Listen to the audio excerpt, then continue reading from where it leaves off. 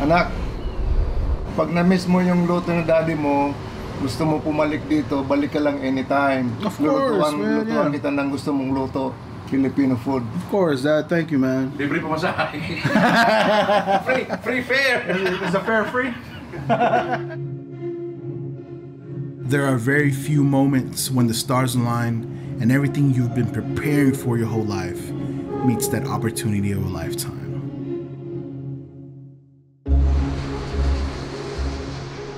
Filipino food has always been important to me, but when I moved to LA, that's when I found out that it's really what defines me. Very few people get the opportunity to showcase their cuisine on a show like MasterChef.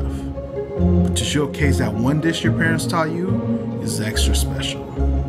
Ako si Ralph Tigala, anak ng mga magulang kong OFWs. At ang mas mahalaga, isang anak ng Pilipinas.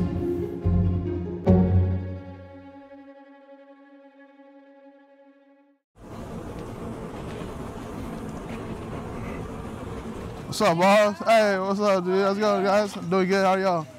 What's up, Charlie? What's up, Kisa? He runs. You got so much hair too, dude. How's it going, kid? Long time no see, guys. What's up with you, bro? Chilling, bro. How are you, man? Man, you know, man, just trying to keep it going. You know, the Lakers, though, bro. Let's see what you got today. What do we got? What do we have? Pancakes and then the silo. What do I want? Let's see. Yep, everything on it.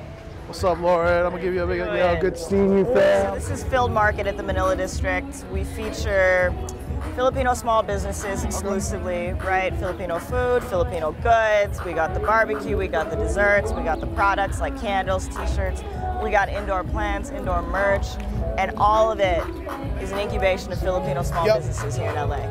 It's dope. I think it's like mom and pop stores that come through. Yeah. I mean, you definitely feel the community around here, man. Yeah. I smell the barbecue. That shit sounds good. Yeah, no, it's a vibe every Sunday. You know, people always say you eat with your eyes first. Yeah. But I feel like for me, having that smell, that certain smell, or that like certain noise that you hear. Yeah. And it's like people gathering, you know, you hear like a sizzling plate. You smell like garlic and onions and adobo, like, and you smell like pork barbecue hitting a charcoal grill. Here at the Field Market, we're bringing back the nostalgia for all the people that grew up with that, and yet we're setting up nostalgia for the future generations that come in here and they're like, oh yeah, I've been to the Field Market, it's awesome, like I've never been to something like that.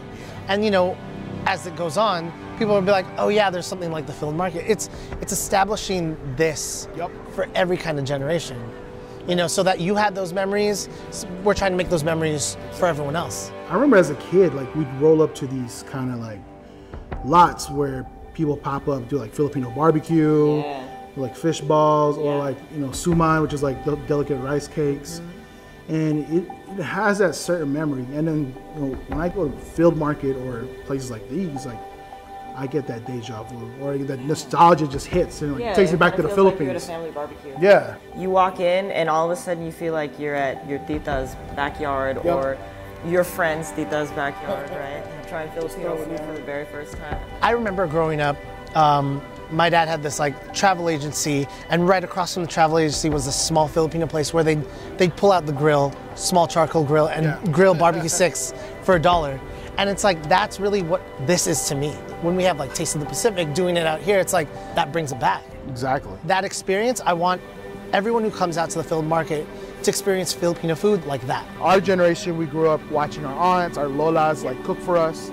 But this generation, like having this exposure in a different country, really just adds to upholding that and make sure that it gets passed on to the next generation. Where do you see this kind of like leading up to? We'd love to see a Manila district in every city. The Filipino culture deserves to be in the mainstream just as much as the Mexican culture, Japanese, and all that here in LA especially. I mean, Filipinos were the first Asians to ever enter America. It's kind of a big deal. So why aren't we mainstream? Well, we're not really encouraging Filipino enterprise as much as we should or could. So I feel like Field Market at the Manila District is kind of that first foray into doing that. This market is a representation of the culture itself. Filipino food is an experience, right? It's the Filipino culture is people together sharing a meal. The Field Market is really gives that chance to a lot of our vendors. all of our vendors have the opportunity to really show face of the people behind the products that give you that experience of why Filipino food is the next thing. Bars, motherfucker. I mean, that's why we do this. We're here to give the opportunities for everyone here who is like a first generation like American, and give the opportunity for first generation and Americans all over this experience that you can't get like unless you go to the Philippines or you grew up in a Filipino household. Having something like this really uplifts the community. Yeah, I think so, and I feel like every Sunday it's always a vibe. You know, people come through, Filipinos come through, people who don't know Filipino food come through, and I see lots of conversation happening amongst the patrons that come every week. Usually in cultures, it's your language. Even if you're in America, it's your language that kind of keeps you guys together, but our generation is probably the last generation to really speak or understand Tagalog. You may lose Tagalog, but there's always a language, I think, in the Filipino culture that will all be forever, and that's food. That's our love language. Yo, right? our love language is and that food. Will always, that will stay forever because that's the one thing that we can't lose. Right. The most important language in Filipino is the food. Yep. You guys, we uplift that, we share it. That's why it's important for us. I think Filipino food, and also our people in general, it's always the measure of strength is how strong the community is. Yeah. And you guys are definitely putting forth, you know, a community that is going to be prospering in the future, and I can't wait to see where it goes, man. So appreciate it, brother, man. Hey, let's go, dude.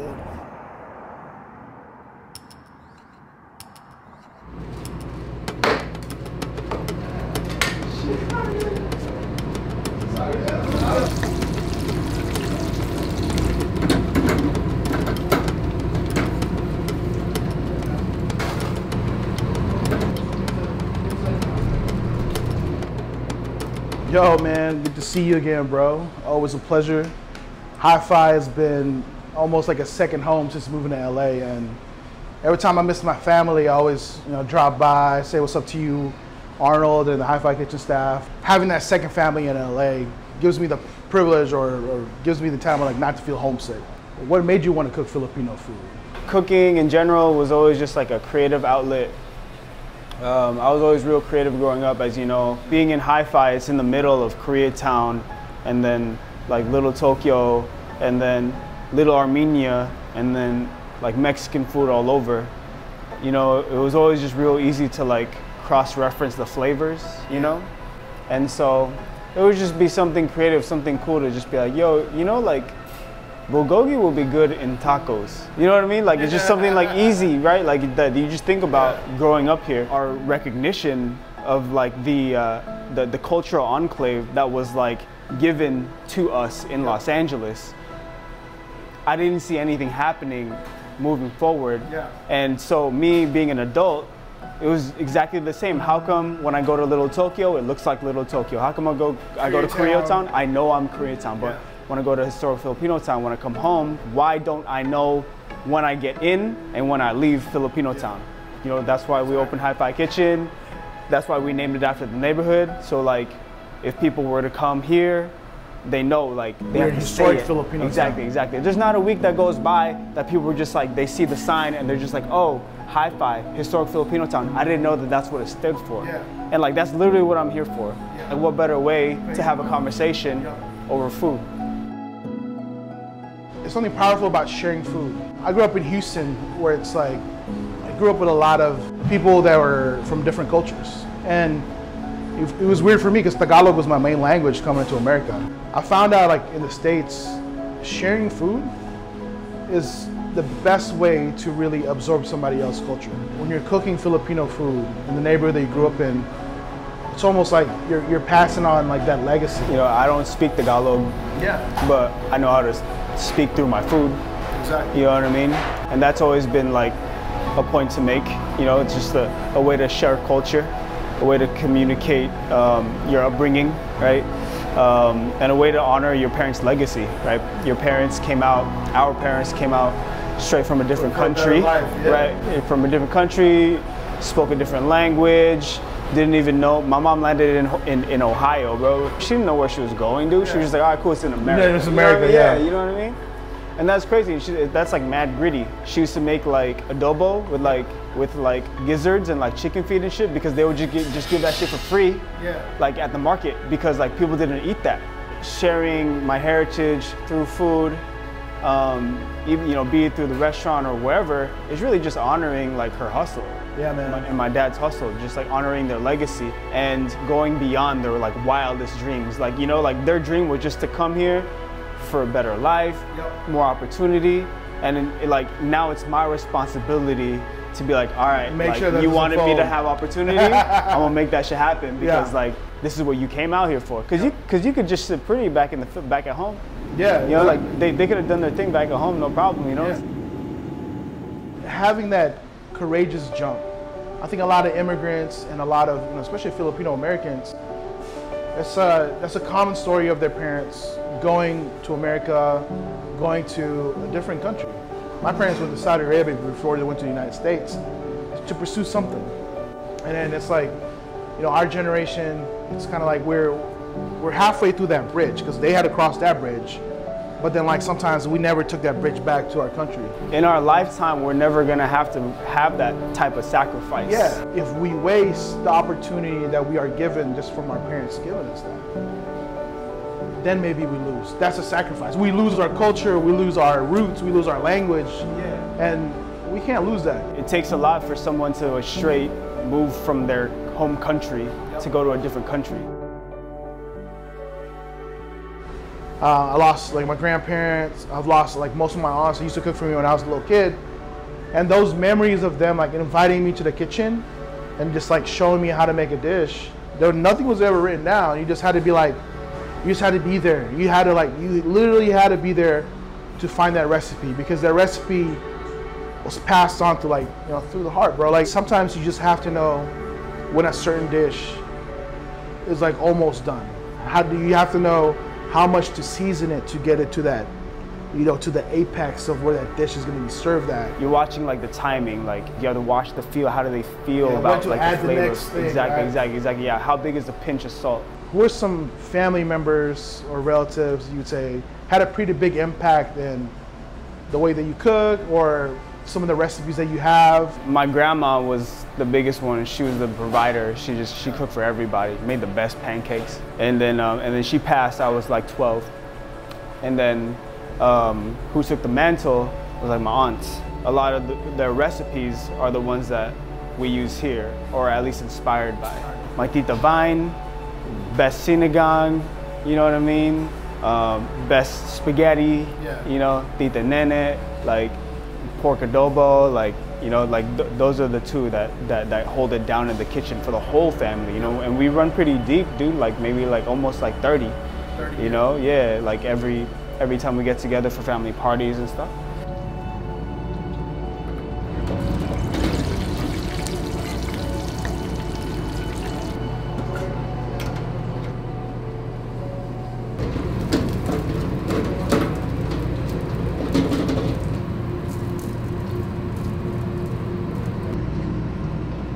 Hopefully we can like carry on at least a similar flavor profile to what they gave us, because they're straight from home, you know what I mean? They know, they have a reference point, our reference point is them. Filipino food is very special, man, and to have you, like I said, like the mantle being passed down to you in Hi-Fi, you're a big part of why this community is thriving, why Historic Filipino Town is Historic Filipino Town.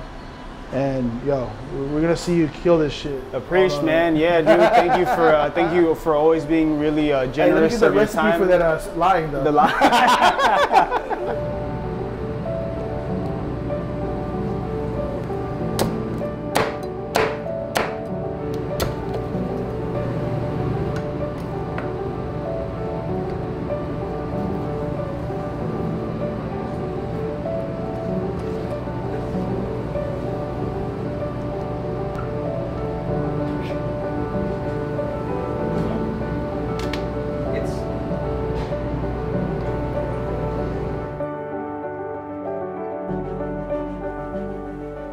What made you want to cook like Filipino food in LA in general?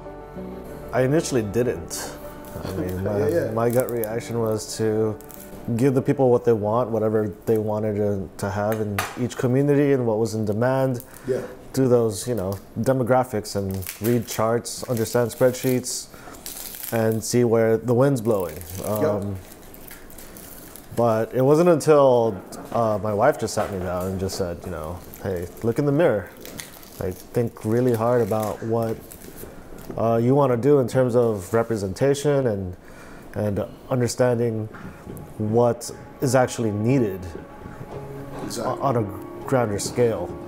I've always been a fan of Filipino food. I've never made it for career purposes or for business purposes, a production. And there wasn't at that time many new school establishments that were putting themselves out there. Yeah, they had like geared towards like traditional Filipino food. Yeah. And a lot of the goings on was basically out in New York with Nicole and Jeepney Maharlika. That momentum with newer Filipino restaurants opening up because of their courage. Even as a consumer and fan, when I went to Maharlika, it was like 2012 or something. It was in college. It was so good because there was always a question and always a phrase of people saying, Filipino food's the next big thing. The conversation was just like forever. But then everybody, I think, my heroes like Anthony Bourdain, like they always like, Filipino food is amazing already. Like it's not on the come up. It's like, it's just amazing. But I think what's even better now, or what I love is like chefs, home cooks, or even like, the traditional turo-toros. It's more like we're not fighting to be the next big thing anymore. We're like, this is our food, and it's always been important to us. Please have it, right? Where would you say your early experience in Filipino food started, whether it's like at home or in Manila? Going back to the restaurants and what we had at Tatan, it's just, we wanted to reflect why and how those items at the restaurant became to be. Starting with our logo. And that's exactly why you see the 16 leaves representing the 16 children of my grandfather. It was always someone's something growing up. It was a birthday, it was a wedding, it was a funeral, whatever it was. Someone was cooking something and sharing a recipe and giving those kinds of experiences of how to basically feed your family. When I look back to like the last couple of years, and I think of like who I've been so blessed to just kind of watch in the kitchen and learn. It was like my aunt from my dad's side, Tita Malu, my dad, of course my mom, and also even my grandma. My grandma would like make like this homemade like suman, but she would start off with like the raw rice, like unprocessed rice. They didn't touch the mill. She would like manually get the grains like I think polished. There's a term for it. Like who would you say are some people that passed on recipes to you? Primarily my grandfather, Tatan. Yeah. He's the one that actually raised me here in the United States in terms of a father figure, and he passed on a lot of those recipes to his children. Oh, dope, yeah. So each one of those 16 children had their own interpretation of what or how to make any particular dish. One of the what do you call this, early like cooks in my life that cooked a lot of dishes, or I just watched, was of course my dad, right? Like every morning, or during like if we had like lunch or weekends we had family over, like he would cook everything, like from all the way from dinuguan to like a fish dish, or like tortang talong for breakfast. What's the wildest thing you saw as a kid being nosy around the kitchen? Bro, I've seen it wasn't even the kitchen, it was the goat. That was traumatic as a kid. Seeing that shit, but it's also like third grade. Yeah, but it was like a rite of passage. You were like, if you're gonna eat food, make sure you don't waste it. You gotta know where it came from. It came from like land, and it's like that exposure is great. The sisig dish that you had was crazy. I thought it was like pork belly. I thought it was a mixture, but then I remember when you told me it was all just chicken. Like the textural like notes of it hit, and I was like, this is chicken. Like the crispiness, but you had the little bit of like you need a little bit of gelatinous too. Like the actual like pork laman, and it was mind-blowing. So I'm gonna give it a try with some eggplants today, with some giniling.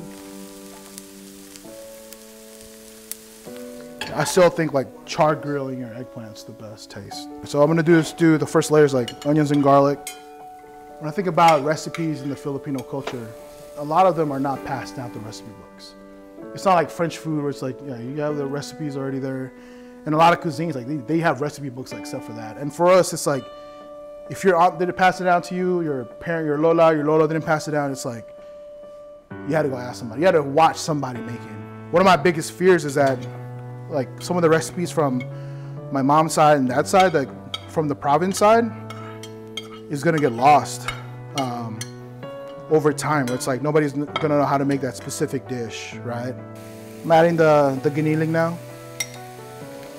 I actually tried making a vegetarian version of this with just the eggplant and then like maybe a little bit of mushrooms.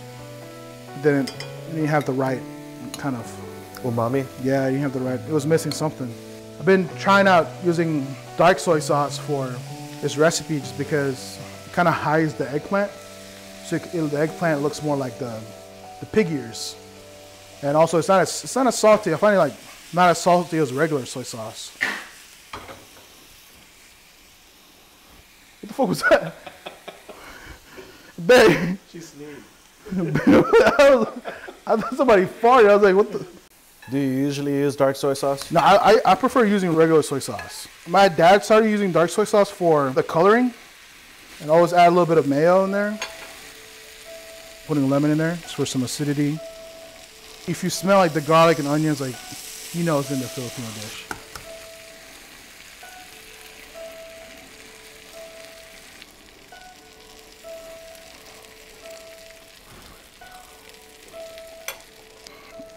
All right, and that's it right there. That should look good, bro. Chef, please do me the honors, man. Yeah, please.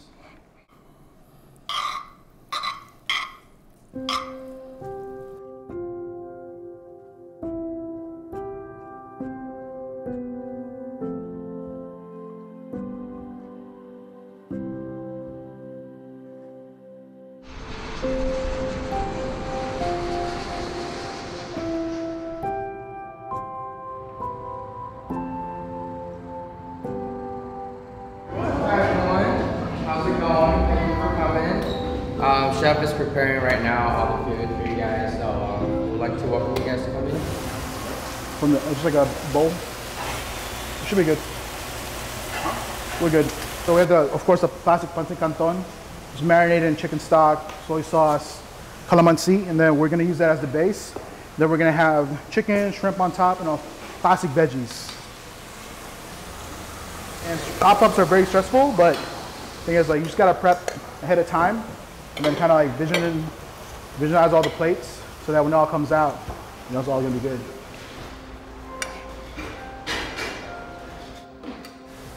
Pork.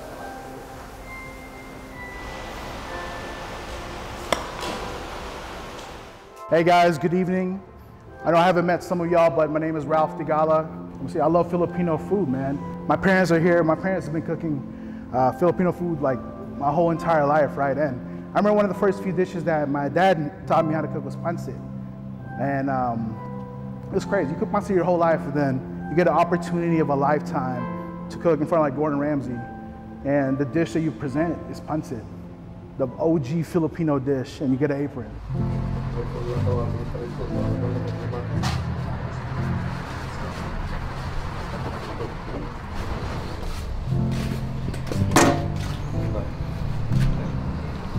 Game? Yeah, you'll be here.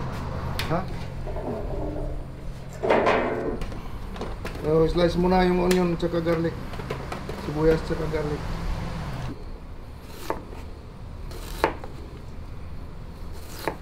A lot of garlic or no? Isa lang. Yeah, we're cooking only one.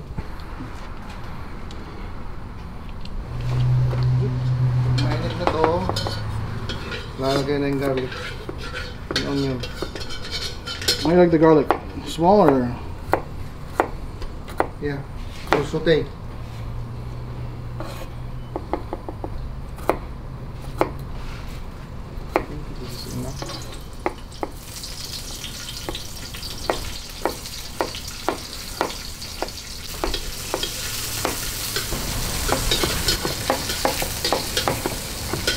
Where'd you learn how to cook pancit, Dad? From Lolo and Lola. Lagay mo ng garlic, anak. Yeah. There you go. Well, you want me to peel the shrimp? Yeah. Balatan mo na yung kan.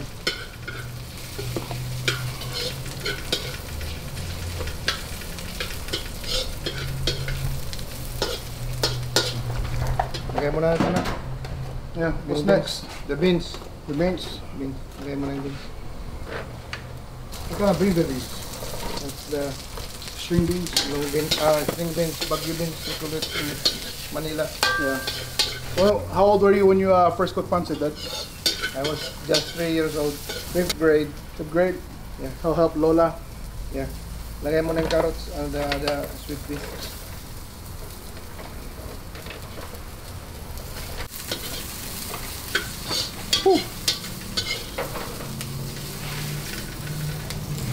It's hot. Get used to, man. It's just a little bit of stock.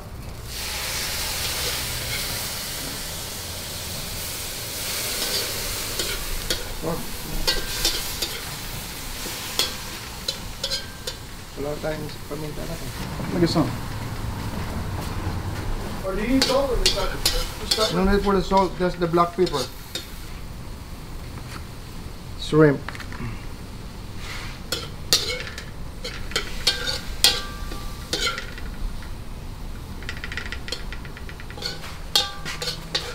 What's your favorite pancit, Dad? This one, sotanghon. I prefer sotanghon than Banton. canton. Tell me when to stop. More. Okay. Little bit soy sauce na.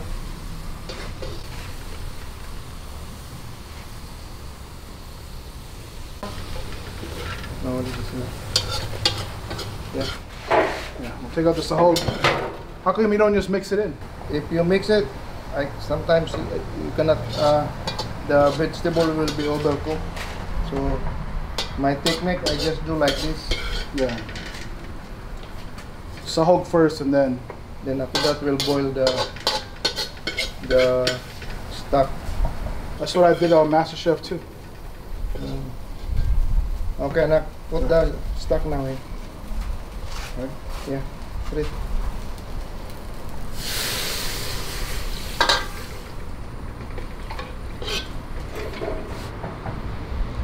More?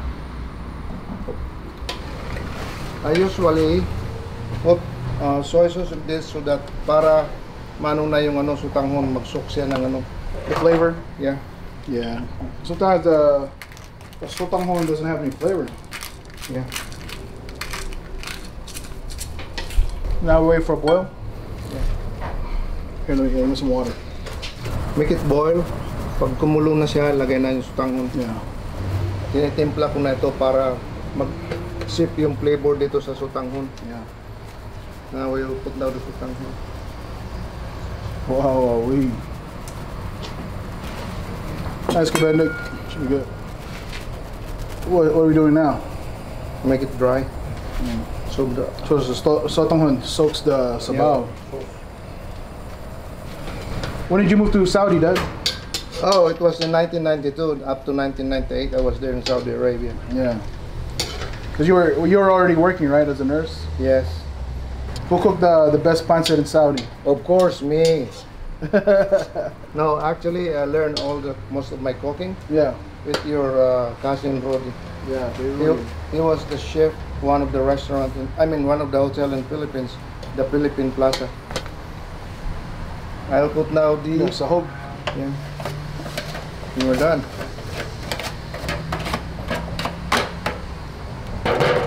You still remember when we first moved here to the United States? I think it was April. It was raining. Mom was still in Saudi. So wow, it's a long time coming. Ready to eat.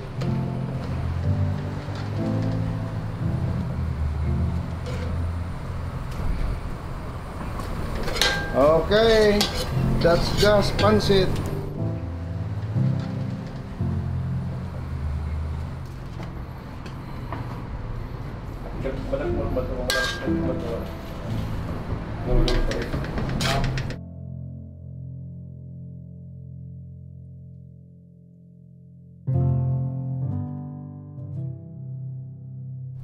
do you think? Sarap na, pwede na. No, it's not dry. Yeah. The sotonghon is like moist. What do you think? What do you think is important to cook Filipino food? In Saudi or here, when you're in a different country, you cooking Filipino food. What do you feel like? Hindi ko masagot na. he's like, hey, say no more, dude. Who taught you this closest style for making this pancit? I learned this one when I was still young because I used to go with my uncle who used to cook. Like if there's some fiesta, kung may fiesta, padasal, then I'm observing them how they cook. So that's the way I learned. Did they give you a recipe or you just? No, I'm just watching them, right? You learned that. You know, in sa probinsya, hindi nag-ano yung mga ano ng cook ng mga ano doon ng recipe, kung ano-ano lang nilalagay. So, but they really cook good, you know. You don't have a list of recipes, but you have to know when to adjust it, when to add the next vegetable. How do you usually know when your pancit is done? You can see this, yung sutangon niya, it's already clear. Yeah. Then the noodles is already clear, that means it's already cooked. Because if you overcook the sutangon, it will be gummy. Nak, how is LA? How about the Filipino food there? Do you enjoy the Filipino food over there in LA? Yeah, it's really good. I cook a lot more Filipino food now because I miss home. You know, I miss the home cooking, you know. But the Filipino food there is also amazing. They, you know, a lot of the people my age, they're cooking more of the food. It kind of makes them remember like their parents, their grandparents, and also we're just prideful. Filipino food is always good, and it's important to us, obviously, because, you know, it makes us remember. It's kind of like when you were in Saudi. You remember in Saudi when you could have, you know, of course, Mediterranean food, shawarmas and like that, but whenever you got together, I remember as a kid, everybody would always cook Filipino food. Instead of being homesick, you just cook Filipino food, and you miss it. Yeah, you miss it. Nak, yeah. How's the pop-up in LA? How's your life there? It's good, man. Yeah. You now you're the one cooking now all those Filipino food, huh? Yeah. I feel like whenever I get homesick, I just cook Filipino food. It reminds me of back home, you know. It's like, but we're presenting Filipino food to a lot of the people, showing them like the dishes that we ate growing up, right? Pancit's everybody knows pancit, but then like, you know, we try shit like kare-kare, ginatan, Bicol Express. Anak, mayroon ka bang mga kaibigan sa LA na nagluluto din ng Filipino food? Kasamahan mo? One of the chefs there, Chef JR from Tatang's, my friend Justin he has a restaurant too, Hi-Fi Kitchen, a lot more. Cooking the Filipino food makes us proud. And also we're just trying to cook all the food that our parents cook, so that we make sure we pass it on to the next generation. You know, it's like, not only does it make us or gives us a memory of home, but we feel like we're preserving home. Some of the stuff is gone, like you said. Some of the recipes from even the chefs growing up that you worked with, you know, wala silang like recipe lists. And so you just have to know how to cook it. So now we're cooking it, we're trying to recollect how our parents made it in the kitchen. So it's really good. Anak, yeah. Pag na-miss mo yung luto ng daddy mo, gusto mo pumalik dito, balik ka lang anytime. Of course, man. Lutuan kita ng gusto mong luto, Filipino food. Of course, Dad. Thank you, man. Libre pa masahe. Free fare. Is the fare free? Okay. It's always a blessing when you're joined with friends and family for a salo salo. A feast is how we celebrate important events in life, celebration. People always ask me who I am. It's always a continuing journey to answer that question, but I know there's always one constant, and that's I'm a Filipino that loves Filipino food, right? I'm a proud Filipino. I'm a proud son of 2 Filipinos, and I share one thing with people in this room right now. There's no better privilege in the world to be like son and daughter of the Philippines.